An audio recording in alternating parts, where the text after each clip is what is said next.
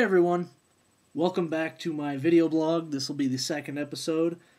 We're going to try it again because I don't think I made myself look like a complete idiot. So we'll see if we can make myself look like an idiot this time. I don't have a whole lot of news to report as far as flying goes. I'm still working on it. I've got a short and soft field landing flight coming up on tomorrow, Wednesday. We're going to get that taken care of, sharpen up some skills, make sure I'm done with all the simulated instrument time that I still need.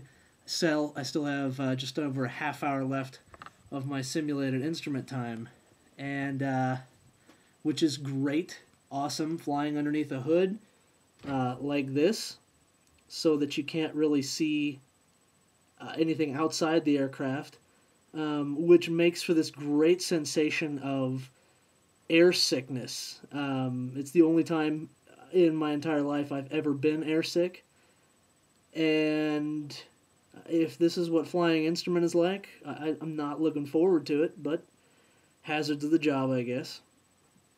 I'm not going to do that anymore. It's making me airsick just simulating. The wife had a birthday last week, this last weekend, October 19th. That's 29 again. So she's very excited about that. We're getting ready to go down to Phoenix next weekend for a WWE show. And the family's coming out. Looking forward to seeing my parents and my Aunt Mary and Uncle Les. That'll be phenomenal. We're gonna have a good time up here. The rest of you can come visit me sometimes too. Because now Horizon Airlines and Great Lakes Aviation now fly directly to Prescott. Great Lakes from Ontario, Horizon from LAX. The airport's been fairly busy lately. We've been keeping fairly active here. Here you see the Embry-Riddle Golden Eagles flight team's Cessna 152. They've won 8 NIFA championships, including the last 2 years running. The Galpin Ford guy was out in his L-39 Albatross the other day. And we had a nice visit from 4 F-18 Hornets from VMFA 314, stationed at Miramar. You may remember the Black Knights from the hit 1996 blockbuster film Independence Day, starring Will Smith. Will Smith was not present, unfortunately.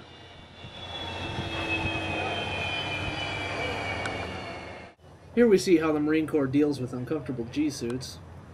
Oh yeah, get that thing off of there. Man, that can't be comfortable after a long flight. And of course, if you're the first guy there, all the guys from the FBO want to take a look at your jet, so you have to show off for a little while.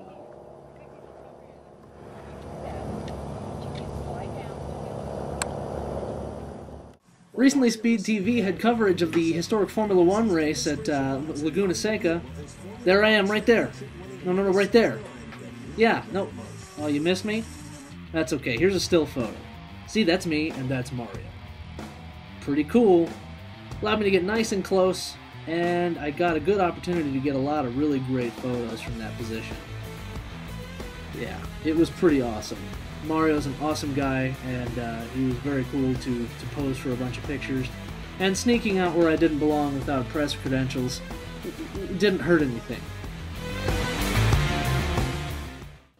I also got to climb Mount Humphreys recently. We left from Snowbolt at 9,500 feet, climbed a huge, treacherous scree field up to 11,500 feet, where we found the wreckage from a B-24 that crashed in 1943. This is an amazing hike. If you're up to it, it's amazing. A lot of intact parts, a lot of things that are very recognizable. Here's the gun tub armor from the tail gun of the B-24 that Professor Bill Waldock insisted on having his picture taken inside of. It's a breathtaking hike, literally breathtaking. At 11,500 feet, everything is breathtaking. We also found a lot of really amazing parts that were very recognizable, including a fragment of human skull, which is seen here. We also found the nose turret tub that hadn't been seen previously. As you could see, the fragment of skull was not large. It was very small, but Professor Waldock's daughter is a biologist, and she said the bone clearly was not animal. It was human. It was from down here, base of the skull next to where the ear is, they could see kind of the semicircular arch where that opening is. I'm not a biologist, so I don't know anything about it, but I'm going to take their word for it. We did have to leave the remains there.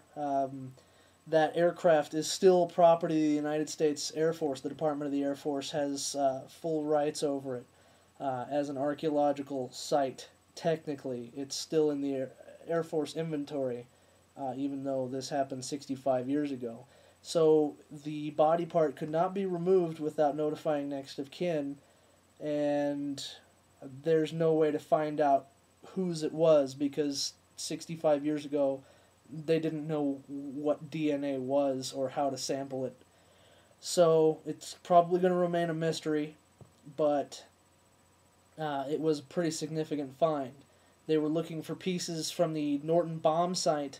Last year they found a fragment from the inside workings of that bomb site, which was deemed classified top secret in 1943, and the Air Force said that they had taken all of the existing parts out. So to find a piece of it is definitely significant, and that's what they were looking for when they found the skull. I learned something fairly important today, and that is, as enticing as it sounds to drink a Red Bull Cola, don't. It's nasty. It's very gross. However, the pull tab is pretty cool. I don't know if you can see this very well, but yeah, it's got a, there you go, little Red Bull pull tab. I thought that was pretty neat. Other than that, it's trash. It's gross. Don't taste it. Don't touch it. If it asks you to get in its van and go for a ride around the block, run away and call for an adult, because it's nasty. So that does it for this one. I will have another one up in another couple of weeks. People are watching this. I didn't expect anybody to watch it, but they are watching it.